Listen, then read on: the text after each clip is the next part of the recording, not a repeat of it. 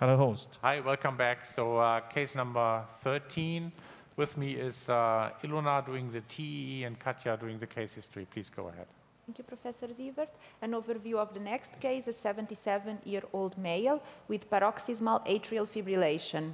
In April this year, he had gastrointestinal bleeding under rivaroxaban and clopidogrel. Hemoglobin was 6, requiring transfusion. Gastroenterologist recommends LAA closure. His current clinical symptoms are loss of appetite. His past medical history includes coronary artery disease with PCI in March this year, peripheral artery disease with PTA stent in 2011, chronic ischemic colitis with multiple stenosis and stent celiac truncus in March this year, hypertension, diabetes, and polyneuropathy. ECG showed sinus rhythm, TTE and TEE showed moderate LA dilatation, mild mitral, tricuspid, and pulmonary valve insufficiency, moderate concentric LV hypertrophy, and diastolic dysfunction, LV ejection fraction of 68%, systolic pulmonary pressure of 37 millimeters of mercury. Risk scores were calculated. CardioVasc score was 5 and Haas bleed 3. Thank you. Back to Professor Sievert. Thank you very much. So I have a transeptal sheath is in the groin, and the TE is in, and Ilona will show us the images she already recorded. Ilona, show us the images, please.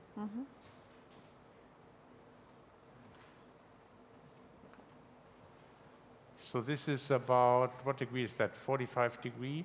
And we have measurement of the ostium is L1, is that? 20 millimeters. 20 millimeters at the ostium.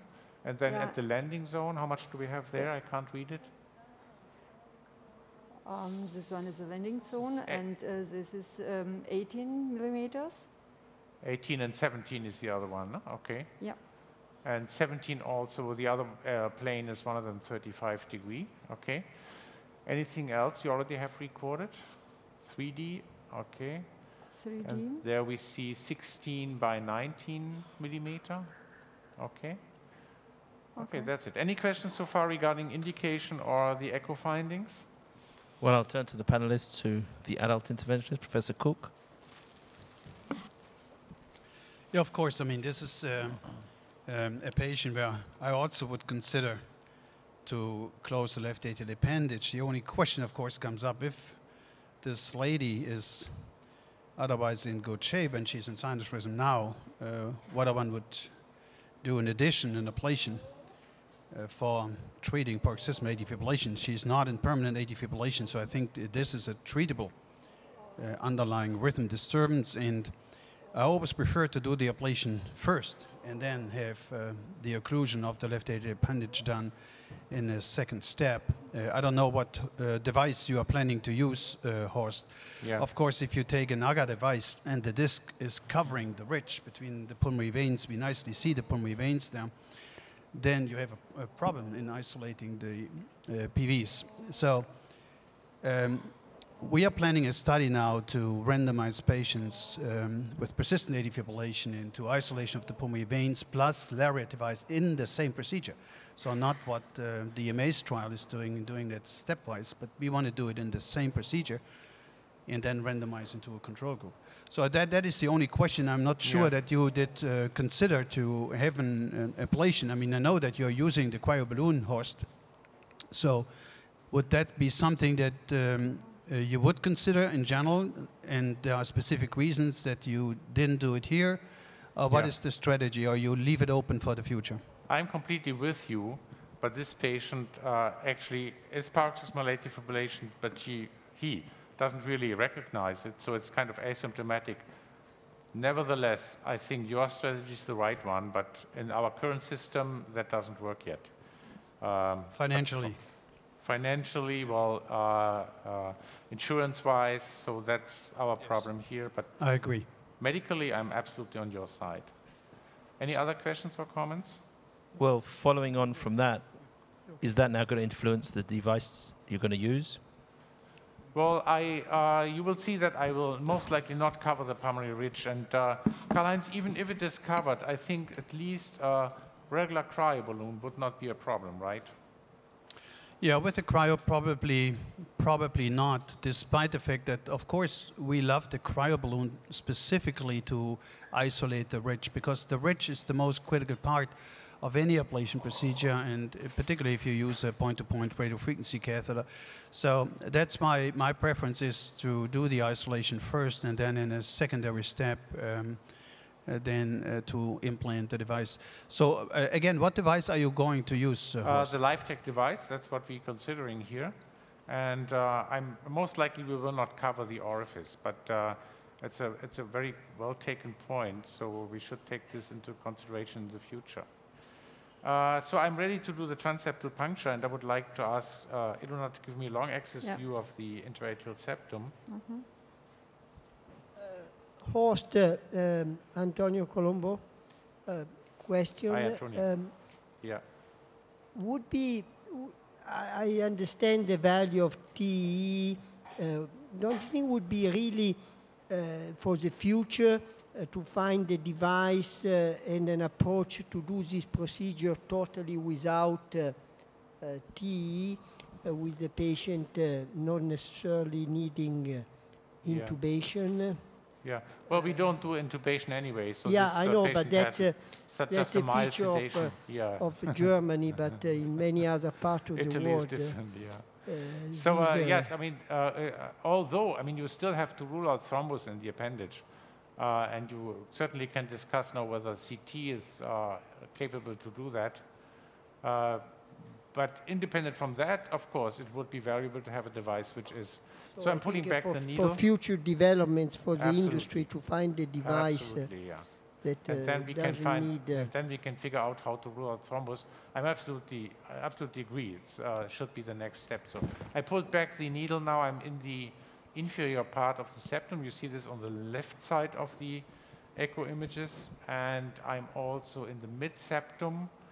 I go a little bit more posterior for that reason. Ilona ist auf der rechten Seite die Aorta oder ist die links? Warte. Okay, so I'm in the posterior part. So that's a good area to puncture. So Horst, you're using the echo images now to guide the transeptal puncture in the sense that you want to be inferior and posterior, right? Exactly, yeah. Yeah, regarding the question that you just mentioned regarding the one we call one-stop first ablation, then afterwards the left appendage occlusion, and the condition is the left atrium not too big. When, for example, the left atrium is too big, could this be a issue, or we directly do the left appendage occlusion? We do not do ablation. Well, if the left atrium is really big, and that means more than 6 centimeters, then there are no data to support the left atrial appendage closure. And some people say, well, if that atrium is so large, then there's also risk of thrombus formation. This is the question I put on Karl-Heinz, actually. Okay. Yeah. So I will de-air the sheath now and give heparin, but continue, please. Yeah. I think that we don't have enough data to answer that question. You know, what is the risk of a big left atrium? And what is the risk of fibrosis itself within the left atrium? I mean, there are many people that do believe that the more fibrosis you have, the higher the risk of stroke is. But of course, there are not too many prospective randomized data that can guide us here. But I fully agree with you. You know, I think that the risk of stroke clearly correlates to the size of the left atrium. I think left atrial size is a risk factor by itself, and fibrosis may be an additional risk factor. So I would take that into consideration, of course. Horst, going back to the practicalities, I mean, you just did a very beautiful transeptal puncture coming down and poking and so on. Maybe some people missed it, and you're doing some technical stuff of putting a short sheath in the long sheath. Could you explain why you're doing that? So the short sheath is just because I'm using the Medtronic transeptal system that has a bad valve here. This sheath is actually older than I am, so that's why the valve is not perfect. And I'm just inserting the 6 French sheath. Show my hands, please. I'm just inserting the 6 French sheath into the transeptal in order to have no bleeding when I insert the pigtail. So this is now the next step. It's a 4 French angled pigtail It has to be 4 French because that is a smaller tail and angled, so I can direct it towards the appendage. And think on fluoro, I should be in the appendage. Laura, Ilona, can you show me where the picture is? It's in the appendage, okay. So now I would like to do an initial... I think this is a very nice maneuver, makes the procedure safe. So I will do initial angiogram here. Let's first isocentric calibration in this machine here. So we have to go to the LAO and RAO to make sure that Horst, one question. There is a new transeptal sheath from Transeptal Solutions. That sheath has a loop wire that you can extend, and you come from below, and then you extend the loop wire, and it takes you to the fossa. And then you can do the puncture. And then once you go across the septum, you can really again extend that loop wire, and then guide the loop wire into the left atrial appendage safely. So that prevents you from using what you are doing now. What we also do if we are not using this, to put a catheter, pigtail catheter into the left atrial appendage. Have you seen this device? No, I have you not used seen it? Which company is it? Transeptal Solutions. Okay, so we should make a note. So now I'm doing an angiogram here. This is RAO caudal projection. Okay, so it's a little bit diluted contrast, but I think you can see it. So let me do some measurements here. Sorry, Horst, did I get it right? If you see a small wing, you rather take the 4 French pigtail? No, always 4 French, yeah, always.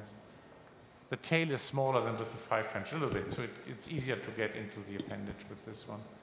So you have F17, which is very much consistent with the echocardiographic measurements. So we have about between 17 and 19 in the different modalities and different planes. Let's now decide about the size of the device. We have a sizing chart here on the wall. A question? Where you can see this. May I ask a question? Yeah, this is Apostolos Zikas. Hello. When you have differences between angio and echo, which one do you trust? I always go for the largest measurement, whatever it is, echo or TE. But I mean, it's not only that I'm not trusting one or the other technique. The question is, the problem is to predict where the device will land, and this defines where you have to measure.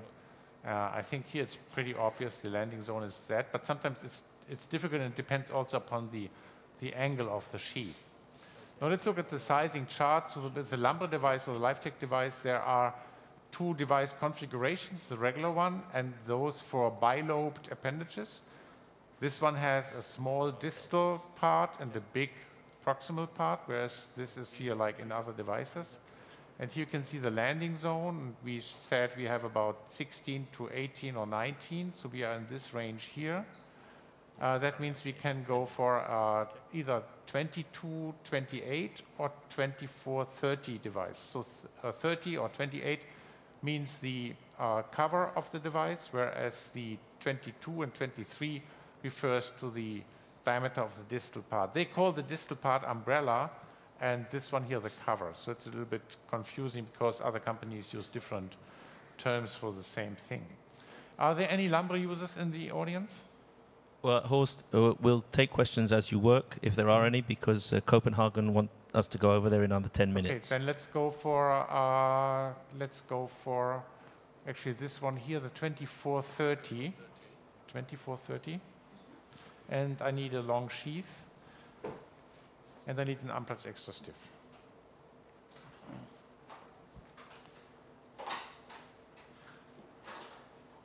So the LAmbre device goes through a 10 French sheath. Actually, the smaller size goes even to an 8 or 9 French, but we only use the 10 French. This is a little but sometimes important advantage. Sometimes it's actually difficult to get into the groin with the very big sheath. Is this a special angled sheath, or? Yeah, it's like a double curve, like well, most of the other devices as well.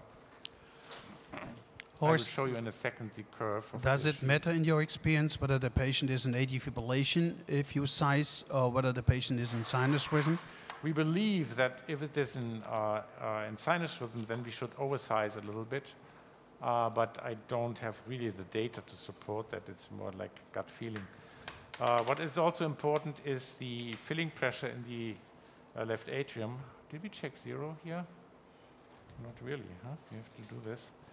No, that's what I'm referring to. Yeah. If the patient is in AT fibrillation, then of course most of the time you would expect that the size of the left atrial appendage as of the left atrium is bigger as compared if the patient is in sinus rhythm.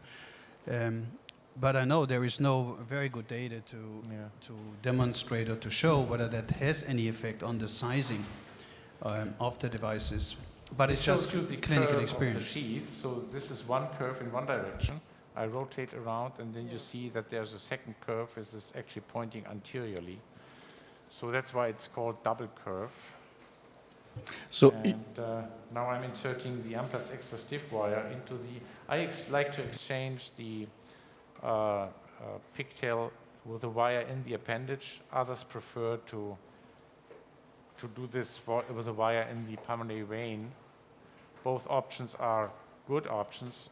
You just have to pay attention when you do it with my technique, then you should have a little loop of the wire in the appendage so that the wire behaves like a pigtail catheter.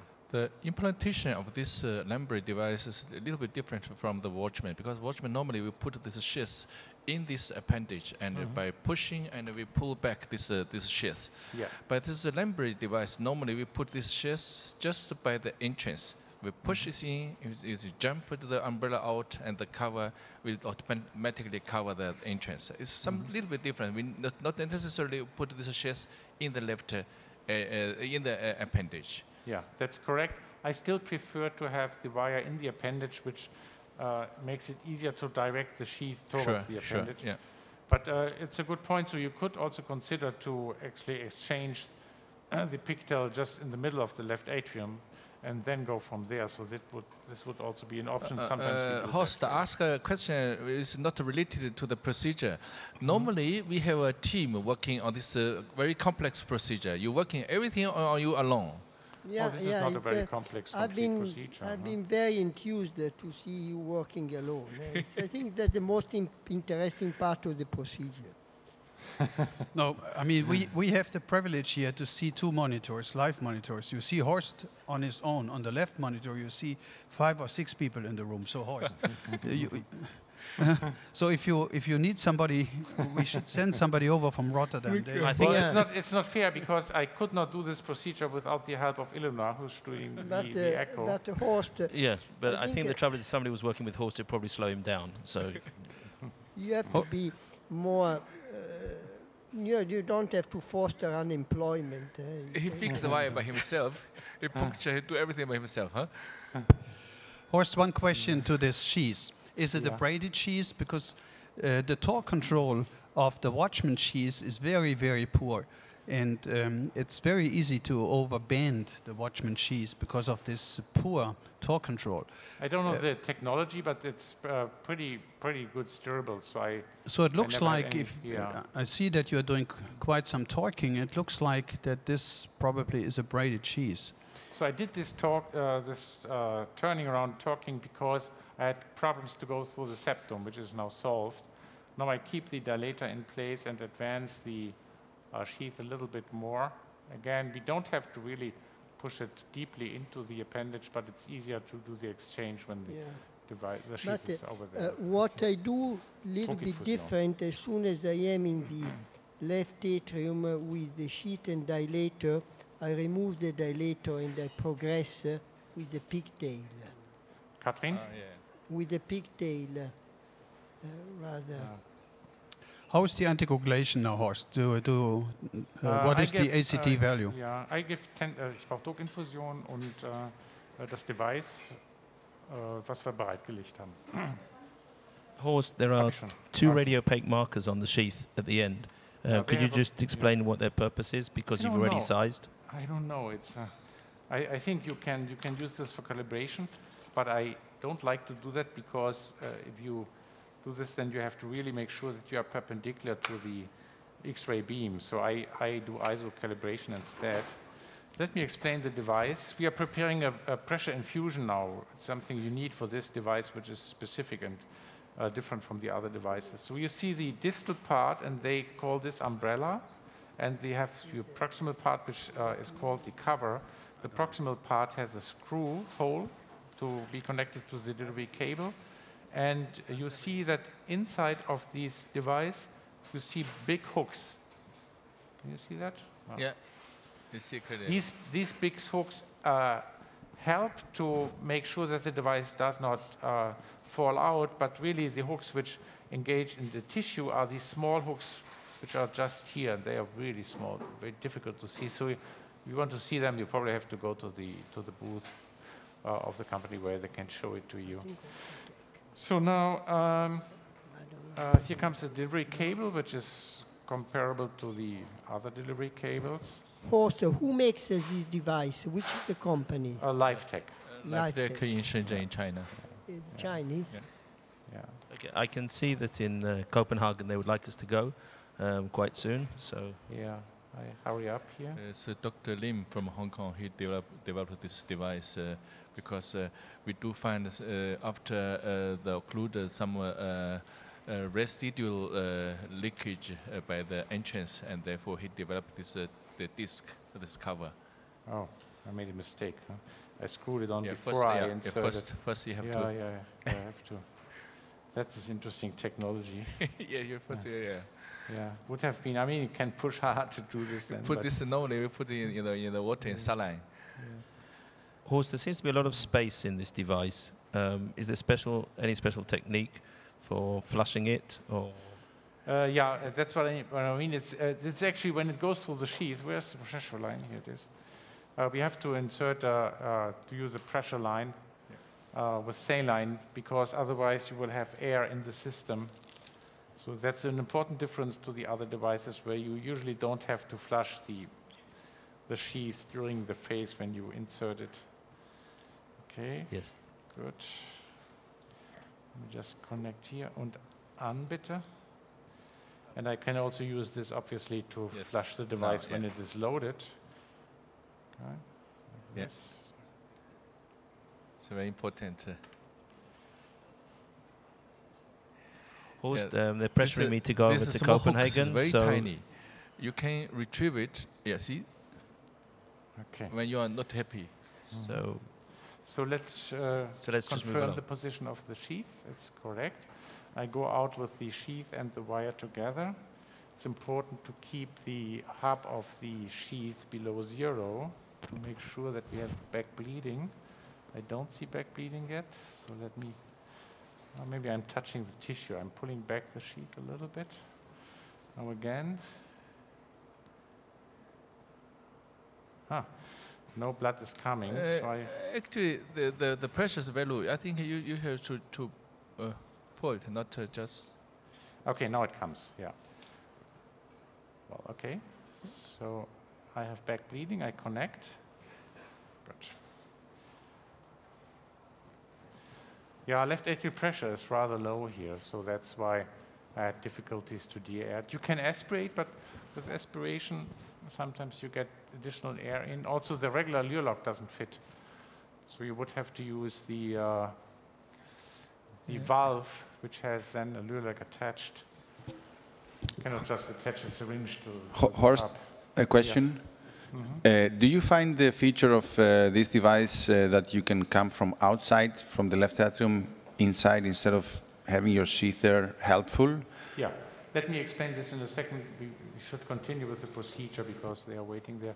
So now you see that I pull back the sheath a little bit. You see these little markers coming out. And I would like to see the device on echo as well. Yeah, I'm at the ostium of the device, not deeply in. I will push it out a little bit further until these little hooks are bending backwards, like that. And now I can push the whole thing in and completely deploy it. I come back to your question in a second. Yeah. Another disc coming out. Sometimes we see this distortion of the disc. It's like a cobra phenomenon. Those of you doing ASD closer, they know what I mean. So now I have reconfigured it. Horst, can you cine that so we can see it a little bit better, because we're not seeing the fluoro that well? Okay. Oh, that's very good. Thank you. So now I can attach contrast. So advantages are that you can deploy it from the beginning of the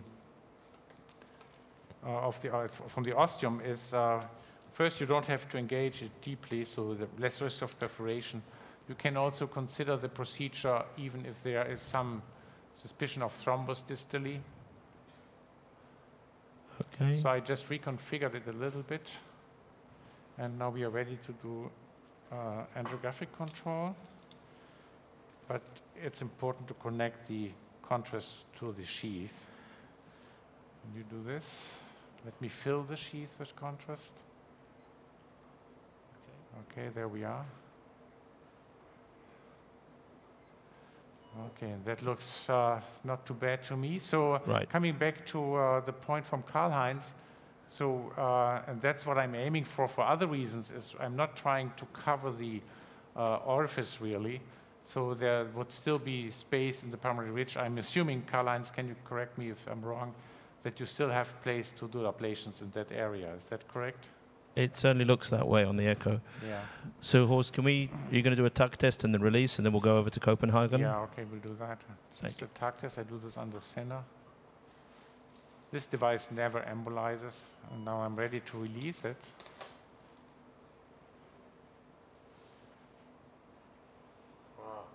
Okay, and final angiographic control. Okay, that looks good. That looks wonderful. Any other questions or comments? Panel? It's pretty straightforward. Well done. Well, that was a wonderful case. Thank you very much. Thank you very much. We'll also go over to Copenhagen. Thank you. Okay, thank you.